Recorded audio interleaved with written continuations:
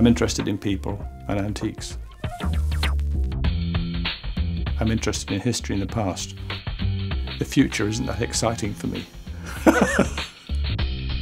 I was an auctioneer in European works of art after I'd sold cattle and sheep for a long time. Then I went to a company called Spink when I was in my early 20s. Chinese art absorbed me, I didn't know why. I fell in love with it and I've stayed with it. I think being a good dealer, you have to have obviously knowledge of your subject. Oh, there's my jade book here. This one.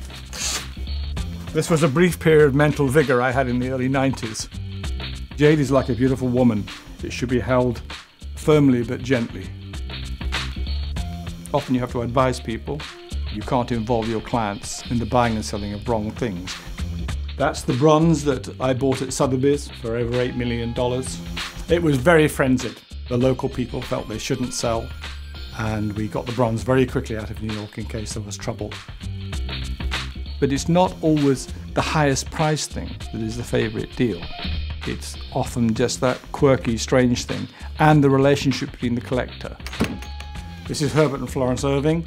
I sold him a lacquer dish off my desk, and I remember rambling, as I tend to ramble and go on. And Mr. Irving said to me, you can shut up now, I've bought it. And there we had a wonderful relationship, which has continued to this day. An art collector, they come in many forms, many animals, many species. That's T.T. Choi, who gave £1 million to the Victoria and Albert Museum. I think it was 1.25 because they let him stay late one night.